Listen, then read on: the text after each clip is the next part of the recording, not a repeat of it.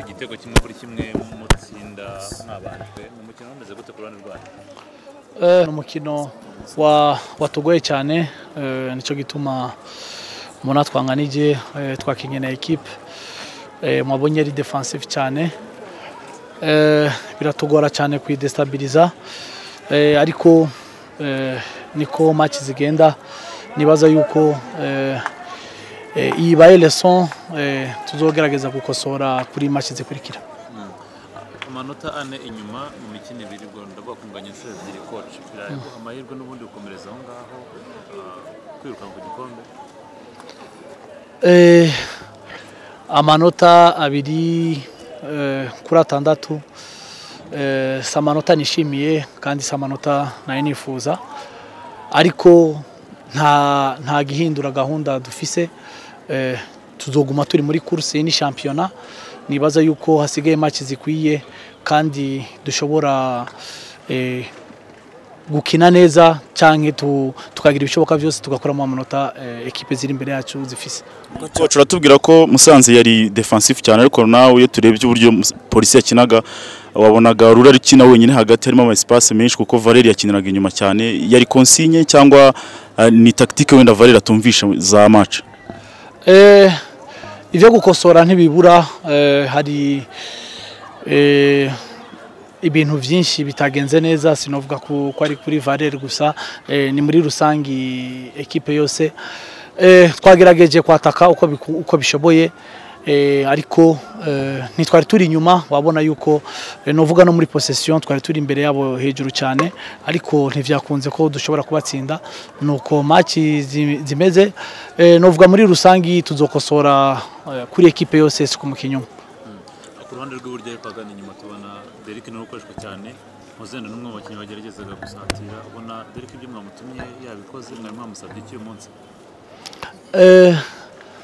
Ivyo twari twamusavye yabikoze. Nibaza yuko n'umukinyi akiri muto, umukinyi mwiza.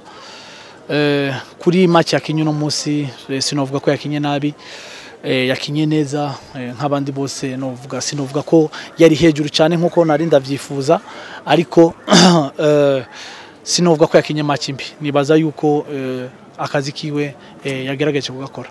Ibibazo bya J4 ni ibyo kutagaragara, nyuma Dominique we ubuzima bwe bugeze. J4 nibaza yuko yahora mu bihano, biherana ni match. Hama Dominique aracagwaye n'abandi bose bakiri mu mvune ba Jean Paul. Nibaza yuko muri match zikurikira tuzogerageza gukina duse squad yose.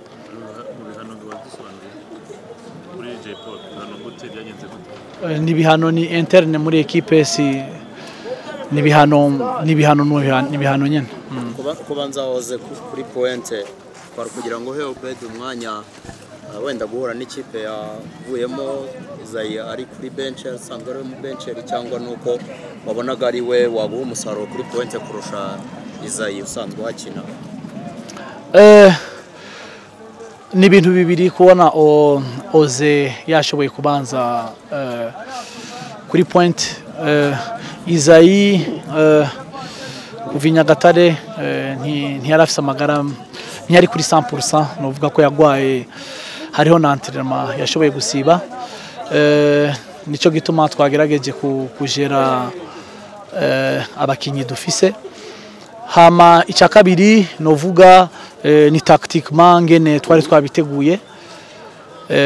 Ibindi ntibaza yuko ivyo guha umwanya Obed sukumuha umwanya ngo ni kubera hari equipe yahora kinamwo umwanya barawumerita. Niko yakinye kubera kuri entraînement yarameze neza.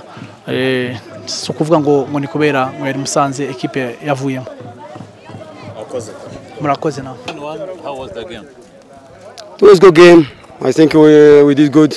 I appreciate about my players' performance, and I want to thank the police team. It was a good game, but it's draw. So I missed 2 points. I'm not satisfied about this result, but that's football. Coach, 4 points out of 6 in 2 games. How did you get the club? You eliminated some players and you welcomed the others. So how did you get Musanze? Club is good, but there was need some changing of mentality, because mentality in the club was not professional as a professional league need. So I changed some mentality and put some rules and instructions, and I'm aggressive about my rules. No one can break it. And I changed a little about tactics. I found some players is not. I don't need it in the professional league, maybe in 2nd division, but in professional league I don't need. So I release them, and I bring new professional players and Rwandan players. We have today 2 players, Saddam and Onism, and next game you will see 3 players professional, new with Musanze. So during the goal celebration, we saw you in push-ups, you and the players. Yeah. What is the meaning of those push-ups? No, we used me and my players. If anyone do anything, team push-up for everyone. So if you come late, I team push-up. If you do good things, team push-up. Every time team push-up. Something like fitness, and they celebrate, different celebrate. So when they score, they come to me to make me team push-up. It's okay, it's just celebrate. Coach, you came in Musanze in the 2nd leg. What is your target in Musanze?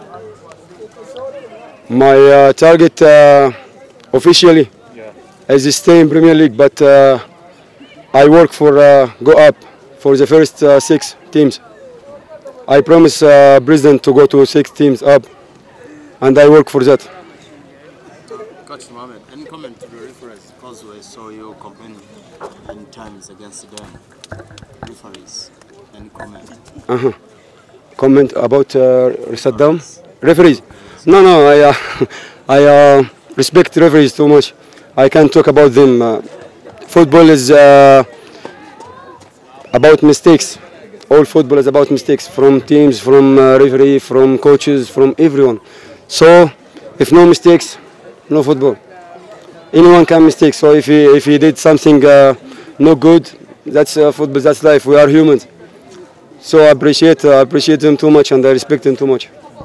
Coach, according to you, how is the league or in Rwanda, the Rwanda Premier League, how is it for you? Rwanda Premier League, I saw it's difficult.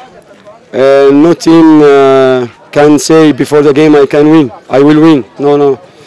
Every game have a situation. Every game has its problems. Every game different. So when you go to the game, you don't be sure. You are not sure you will win or draw or lose. But you must work hard. Only work hard. Coach, we know Saddam naturally as a right back, and you are using him as a winger. You are in a transition to change him as a winger, or it's a... No, it's like I told you, a game situation, because I have one winger playing 11 is Dide. He's a Cameroonian player. He has 3 yellow cards, so he will not play. So I need to change some positions, but he will back again to his position again, Saddam. Thank you. Thank you very much. Thank you, Ahmed. Thank you.